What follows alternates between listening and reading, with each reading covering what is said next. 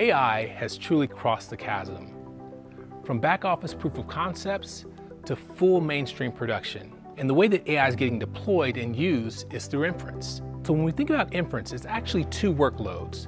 There's the context processing, which we call prefill, and then there's the generation of tokens, which we call decode. In order to serve those two disparate processes more efficiently, the industry has developed disaggregated serving. It's a method by which you can basically separate both the prefill and decode across your infrastructure in order to gain optimum efficiency. Most of the workloads using inference today can work well on today's infrastructure.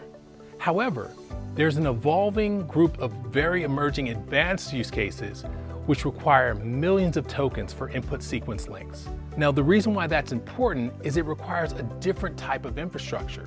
And that's why we created a new processor, the Rubin CPX processor. It has 30 petaflops of AI performance, 128 gigabytes of cost-effective DDR7 memory, and 3 times the attention for that context processing. All this together with the Dynamo software orchestration layer, the NVFP4, and the Rubin NVL144 scale-up architecture delivers unprecedented performance and cost efficiency into applications that we use today and some that we haven't even thought of.